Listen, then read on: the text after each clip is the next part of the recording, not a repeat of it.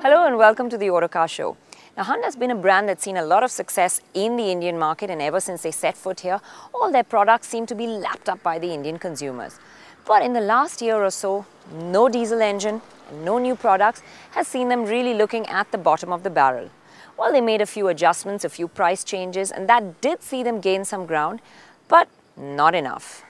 Well, they've learned a few lessons along the way, and they've learned that pricing is really a key factor in the Indian market. And of course, if you want to be in India, you have to be Indian. Well, they think they have the answer in the little oven-fresh Brio that's been built for the Indian market.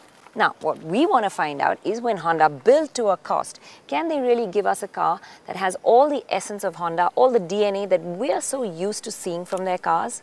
Well, I'm going to take a test drive and find out.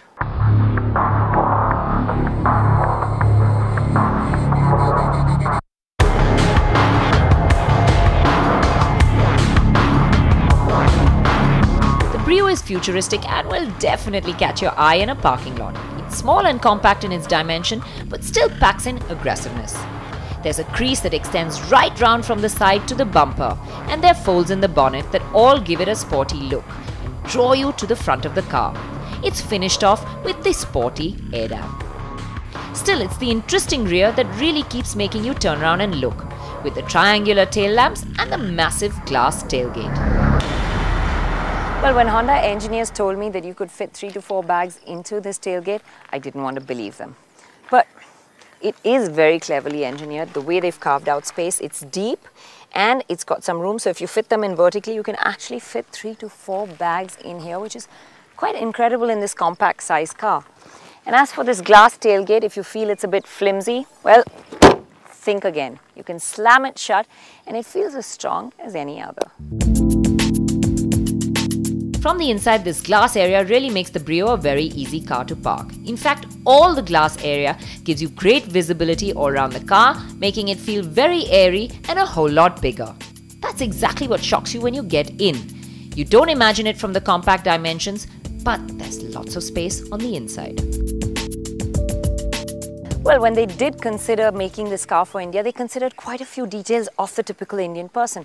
Like the door opening was considered so that a woman in a sari could get easily in and out. And I'm not in a sari, but I have to say I can get gracefully into this car. Now, the front seat is set in the position of a person who's about 5 feet 8 inches for driving. And look at the amount of space I have here. It's quite incredible the way this car carves out space from everywhere. I've got enough legroom. There's a lot of width here at the back. And I call it the process of slenderization. Everything inside this car has been put on a diet. It starts with the slim back seats that are wafer thin and door pockets that are concave, carving out more space. The dashboard's cut down too to a bare minimum. The front actually feels wider than the Swift. It's amazing how much space this car carves out from everywhere. And despite all of that, it still packs in quite a few storage areas. On the inside, the tri-colored dash may not really be to everyone's taste, and for the Honda cars that we're so used to seeing, the dashboard feels a bit Spartan. Equipment levels are not too generous, and like the City, you get no CD player, just the radio and aux or USB ports. What's nice though is, despite being designed to tight costs, it really doesn't feel like it. Quality feels top-notch. The steering wheel is really nice, thick and sporty, and you get steering controls too.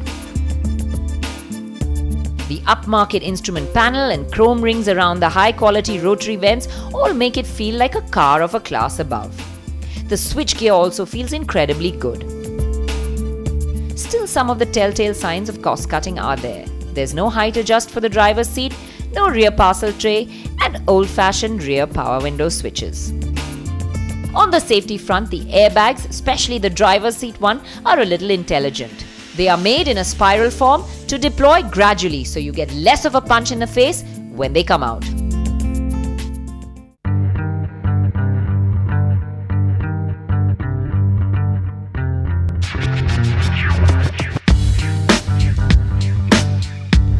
Now, this has the same 1.2-litre engine as the Jazz, but it feels really nice in this car because this is a light little car. Performance is great.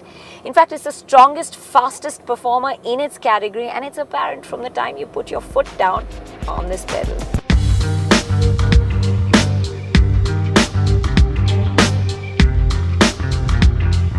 there's a noticeable spike in the power around 4000 RPM, and the little engine snarls all the way to the 6500 RPM mark.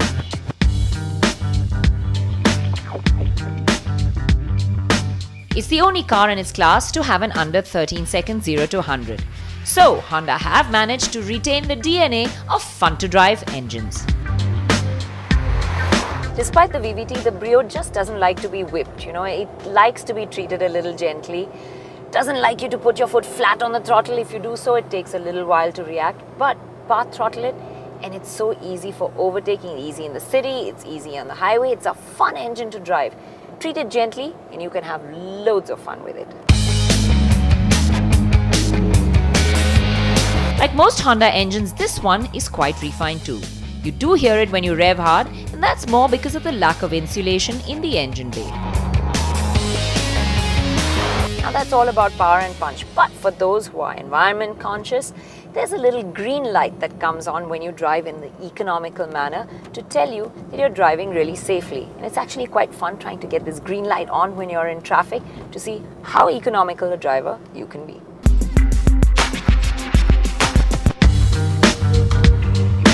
So the little Brio is sensible, but it's fun to drive, and that's reflected in the way it handles too.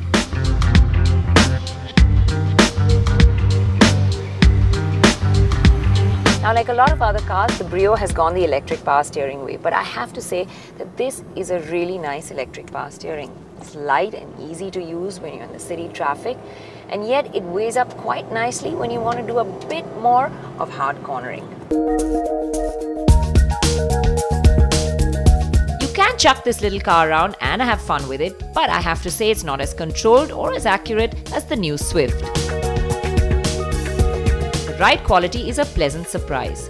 It's quiet in the backseat, you don't hear the suspension, and it trundles over bad patches really without any fuss. There is a bit of vertical movement that you will feel when you're going at higher speeds over undulations, so it's not entirely a flat ride. But the backseat is a comfortable place to be with good ride quality and lots of space. Well, when I sum up the Brio, the words that come to my mind are never judge a book by its cover.